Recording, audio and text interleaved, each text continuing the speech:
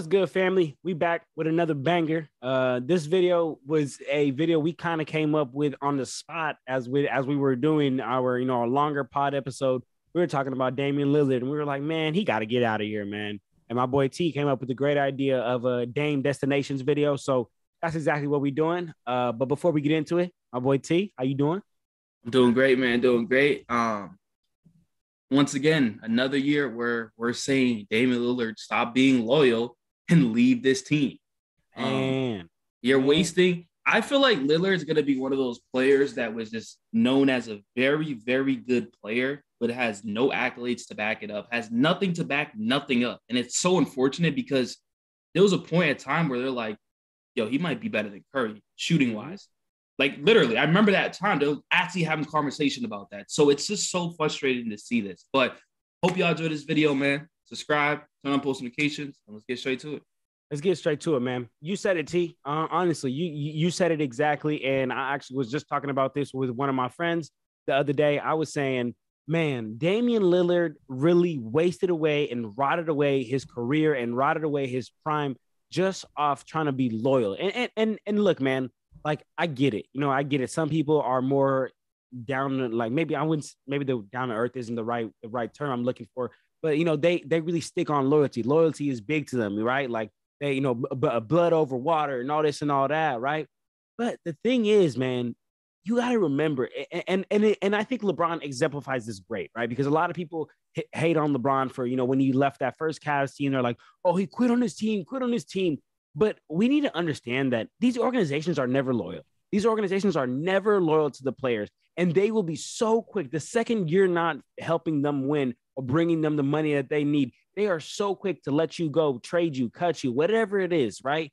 And I would say the older generations, the OGs, got this mindset. It's like, oh no, you got to be loyal to your organization, but that's not the case, because if they're not putting you in a position to win, if they're not putting you in a position to advance your career, why are you going to stay loyal to that team? Why would you do that? Because years down the line, when it's all said and done, when the people aren't just looking at the numbers and the people who weren't watching the game, so 50 years down the line, when some of these kids who didn't get to watch Dame, when all they're going to look at is what? 0 championships. And you know what he's going to be like? He's going to be like a Reggie Miller, right? I'm not going to lie. Reggie Miller is a great player, but bro, I'm 24. I didn't get to watch much of Reggie Miller. To be real with you, I didn't get to watch much of Reggie Miller. So when I look back to the Hardwood Classics, yeah, I know the crazy things he do, and he's a great shooter and all this and all that. But at the end of the day, bro, when I'm putting together winners, he can't be on there. Why? Because he stayed on one. He stayed to that team, try to be the loyal guy, and I think that's exactly what's going to happen to Dame, man, because he's been a killer. He's been a monster since his rookie year. Been averaging 20 point plus every single year. He's multiple time All-Star. But what is he going to have to show from that 25, 26 years down the line?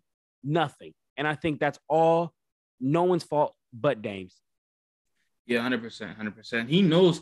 Let's be honest, John. He's been on this team, John, since 2012, right? We're in the 2022-2023 season. My math isn't great. I think that's about 10, 11 years, at least around there, somewhere around there, right? You know what he has to show? One Western Conference Finals appearance in 2019-2020 against the Golden State Warriors. And I know you remember that series. They got swept. Ooh. It was a complete blowout. They looked terrible. That's all he has to show for being loyal to this Trailblazers team. All right?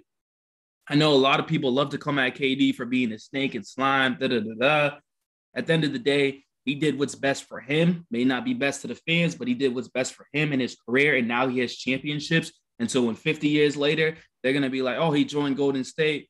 Yeah, they might bring it up, but he's still going to be a Hall of Famer, first ballot Hall of Famer, and he still has a resume to back it up. All Dame has in his right now is he's an elite scorer, and he can shoot from half court. That's not going to do it. Is that even going to bring you in the Hall of Fame? Highly doubt it. And so that's a question for Dame. Not only you're affecting, he's affecting his whole career, to be honest with you, because for a talented superstar point guard. But also, I do want to say this, John, right? The last 2 seasons, Lillard has been hurt. Lillard's not an injury-prone player. We can just go throughout the seasons. 2012, 2013, 2014, he played all 82 games, right? Do 2015 to 17, he played about 75, 75, 73. That's still excellent, right? 2018, he played 80. Still excellent, right? He's mainly playing all the games, right? 2019, 2020, it gets a little bit low, but it's still high 67, 66. You could deal with that sometimes, right? But now the last 2 seasons, John, he played 29 games in 2021 because he was hurt. And this year, once again, has been hurt twice. You know why he's getting hurt? Because he's aging. He is 32 years old. Time is ticking. Time is ticking. Not everybody time is ticking. Yeah, literally the clock, right? Not everybody's a LeBron James. Not everybody's him. So, Dame, you got to think about it. This year, you came in with a high expectations once again because you pick up Grant and then you sign players like Gary Payton and Simons is breaking out and stuff like that. We're midway through the year and you're not even in the play-in. So you have to start rethinking your decisions of being on this trash team because, John, if you want to talk about the stats that he has done recently, literally his last game just put up 60 points. 60 points against a Utah Jazz team, right? They only won by 10 points. You expect Dame Lillard to put up 60 points and they're blowing out a team. There's a game where he put up 50 points against the Cavaliers and lost. You get what I'm trying to say? This is frustrating. If I'm putting up 50-plus points and I'm losing, then clearly the team ain't doing their job. Clearly the team's not doing their job, okay? So enough of all that. John, you pick your top 3 destinations, and then I'm going to pick my top 3 destinations. I just want to get that background information out there so if Dame ever sees this video, we're just preaching facts to you, bro. I think you're very talented, bro, but you're affecting your whole career.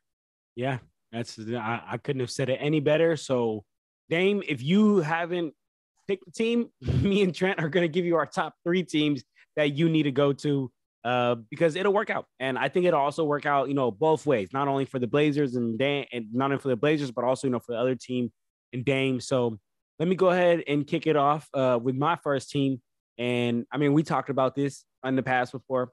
The Clippers, man. I mean, if I could just take him out of Portland and place him on the Clippers, not only would that make the Clippers so dang scary, even more scary than they already are. They'd become better on paper. They'd become better on court. They would really fix all of their issues. A lot of the times, when I see the Clippers play, feel like they're missing that point guard. They're missing that playmaker. To set up PG, to set up Kawhi, run the offense. But also, if PG and Kawhi need that break, you can still have a scorer on the court, that will keep the pressure on him.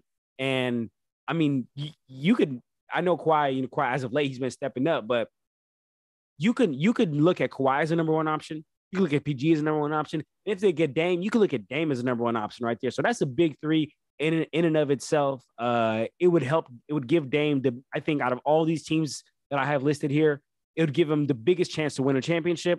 And I think it would just simply make the most sense because the Clippers also have some good young talent. They have some picks so that if the Blazers want to get away from the purgatory land and go towards rebuilding, they could do that as well. So that's my first team.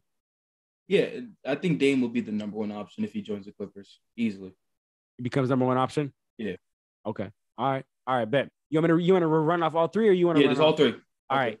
Next team right here, I think this would just make so much sense too, is the Dallas Mavericks, man. I mean, I talk about this all the time. I talk about how the Dallas Mavericks lean almost 100% on Luka Doncic, man. Leads the team in rebounding, scoring, steals, and points. Of course, he's Himothy. He's that guy on the team. And when he's not there, I've talked about this on the past before too, they struggle to score. I know that Spencer Dinwiddie did have that big game.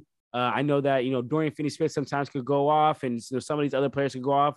But at the end of the day, that's not sustainable, man. And it's just it's not right for Luka, for the team to just simply just lean on him and really not give him any breaks. I mean, bro, Luka Doncic right now is out with his day-to-day ankle injury. If he misses like 10 to 11 games, like how he's missed the last couple of years because of his ankle injuries, the Mavs are in danger of falling out of the play-in situation. Now, add Damian Lillard in a situation like that. Or, maybe if you want, don't let go of Jalen Brunson and this wouldn't be an issue, but whatever, right? Add Damian Lillard in that situation. You're not worried about that. Luka, take the time you need to get better because we got to score. We got somebody else who can put the ball in the bucket and go get us some, and not only be able to do that, but run the offense. And when he gets doubled, make the right pass. Be a willing passer. Be a willing team player. So the Dallas Mavericks got to be my number 2 team. And number 3, man, I'm not gonna lie. I didn't know we were gonna do 3. I didn't know we were gonna do 3. So I had a couple more. So I gotta decide between 4 teams here. And ultimately, I think I'm gonna have to go with the Bulls, man. I'm gonna have to go with the Bulls because the Bulls have been struggling. And I think a lot of it is because of coaching issue. I don't think Billy Donovan is the answer for the Bulls. But if you insist on going with Billy Donovan and you insist on him being the coach, all right, let's do something to get a real point guard in there because DeMar, he's more of an off-ball player. Zach, he's more of an off-ball player. They can do something when they have the ball, but it's more of just like, yo, ISO and watch out. Let me get to it. Dame, he can set them up, man. He could get DeMar so many easy buckets to where he don't got to work as much. Same thing with Zach LaVine. He could set up Zach LaVine to where Zach LaVine doesn't have to break down the defender every time and get to the hoop or hit a step back. Dame can be that facilitating point guard and can also be another scoring guard for them, be big help for Lonzo Ball. I mean, Lonzo Ball has been struggling to come back, and this right here would be able to inch Lonzo back in because let's be real, man. The second Lonzo comes back to this Bulls team, they're going to be expecting Lonzo at 100% because they need Lonzo at 100%. They need him to run the offense. They need him to be that defensive guard. What can Dame do? Dame can run the offense. He can provide even more scoring than Lonzo and be that pit bull defensive guard, man. So those are my top 3 teams: the Clippers, the Mavs, and the Bulls. Yeah, going to Billy Donovan. Just say this, John. He had Russ. He had a bunch of superstars on his team and couldn't even get it to the finals. So that's all I got to say about Billy Donovan. Don't think he was ever a great coach. I don't think he could coach superstar players, and that's what it is. But for my top three teams, one, I'm going to start off with the Pelicans. Now, the Pelicans honestly if you get a Dame Lillard teaming up with Zion and Brandon Ingram, that's exciting. I think, honestly, they're the best in the West off rip. The Pelicans right now are in a position where they can afford to do this because, one, I brought this up yesterday, they have the capital and they have the young players. That's all teams want. If you're going to trade a superstar player away, what they want picks and young players and then maybe a veteran player just to make the salary work. They have all that, literally all that, right? And so personally, sounds messed up. I don't think you trade BI. I don't think you trade Zion. So it kind of leaves out. I don't think it makes sense. You're going to have to throw in CJ in there. It don't really make too much sense for Portland's end, but we don't care about that, right? So you're going to have to throw in CJ for the money, but you could throw in, if you really want to go all in for it, right? You could throw either a Trey Murphy, a Herb Jones, or a Jose, right? You could throw either one. Now you're losing a lot of depth, but at the end of the day, you're getting a superstar point guard to team up with a star forward in Zion. You could call him a superstar when he's healthy, and Brandon Ingram. Now you have the big 3. Fortunately, you did lose some depth, depending how much players you give up, but that's what you do with the capital. The capital is not to continue to draft people and then wait for them to develop. When you're already in the position you're already a good team, then capital is just to trade for a star. That's it. Rebuilding team, then you wait for them to develop. But having Dame, Zion, and Brandon Ingram, honestly, we've seen what they did last year with the roster they already have constructed. They battled with the Phoenix Suns. They battled with them. And I think the Phoenix Suns, the main reason why they got bounced out to Dallas and Luka is because of the Pelicans. They gave them all that work. So I honestly think that would be pretty cool to watch. And I want to say this. I don't think Dame joins any other team, but a team he knows that he's going to win a championship or has the pieces to win a championship. And I think Pelicans have the team to win championships and has a good head coach in Willie Green. And we all know Dame Lillard is big on coaching because he's the reason why Chauncey Billups went to Portland. So I think he and Willie Green will have a good relationship. Number 2, I'm going to go with the Miami Heat. I think the Miami Heat need another star in town. I think Bam Adebayo is officially his team. Jimmy Butler, he just does whatever during the regular season. You know, sometimes he shows up, sometimes he doesn't. It is what it is with Jimmy. Jimmy's dealing with a lot of injuries this year. Very concerning to me. He has a knee injury that's been on and off. John, I don't know if you noticed, he was warming up and hurt his back.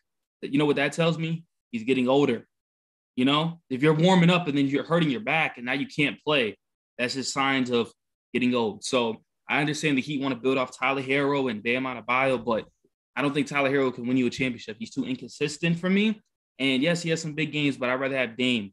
Dame and Bam, that's something to watch out for. And not only that, you have the godfather of Pat Riley, which we all know is great at convincing, and has all the putting in the whatever. He has all this. He won championships. So Dame's going to realize I'm in Miami, a good living situation. I have a team that I can win championship with. I have a good head coach. You know, Eric Spoelstra's a good head coach this year. I think he's been mediocre, but overall has been a good head coach. And then forgot his name, Pat Riley. It's all who wouldn't want to be in Miami? It's like LA. Who wouldn't want to be in LA? You know what I'm saying? So that's another good destination.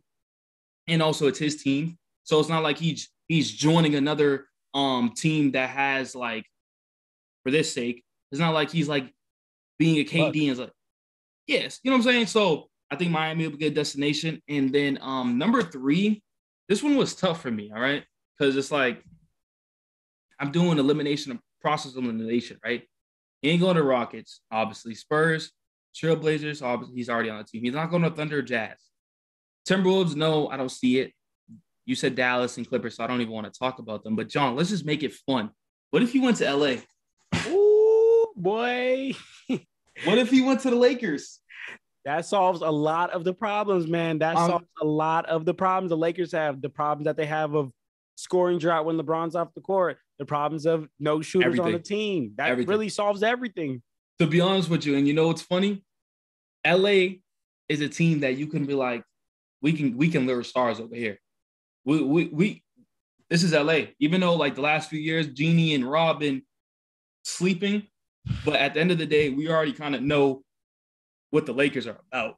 And that's why fans are so how they are right now, because this organization is about winning, stars. LeBron James, Kobe Bryant, Wilt, Magic. You can continue to list them.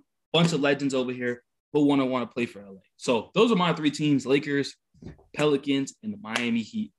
Y'all guys let us know in the comment sections of what team you would suggest Dame Lillard to go to. But I tell you this, even the Chicago Bulls, how bad they are, I still think it's a better option than playing on that bum Portland Trailblazers team.